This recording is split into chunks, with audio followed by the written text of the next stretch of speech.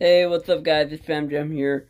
Today I just came back from my locals, and one of my friends brought up a very interesting point that I want to share with you because it made me think a lot.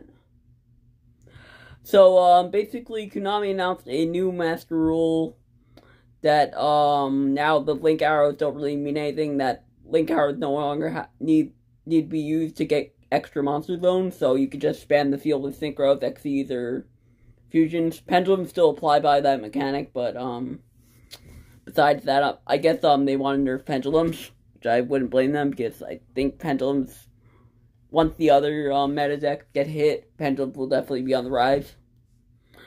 But anyway, he basically said that I shouldn't get my hopes up. I would say I was very happy about it, mostly because I was thinking I was gonna be able to play my old decks where I was going to synchro spam the field. But he also brought up a very good point. Konami's releasing this on April 1st. April 1st. Think about that for then. Alright. I'm like surprised when he said that because I never even thought of the fact Konami's just trolling us. The idea that Konami would create a new master rule just by basically getting rid of one of the rulings that they already established is kind of sketchy. Like, I thought Konami would at least be better than that in the sense that they'd create something new and not just butcher one of the old mechanics that they have. I'd be happy if they did, but I don't think Konami's gonna roll that way.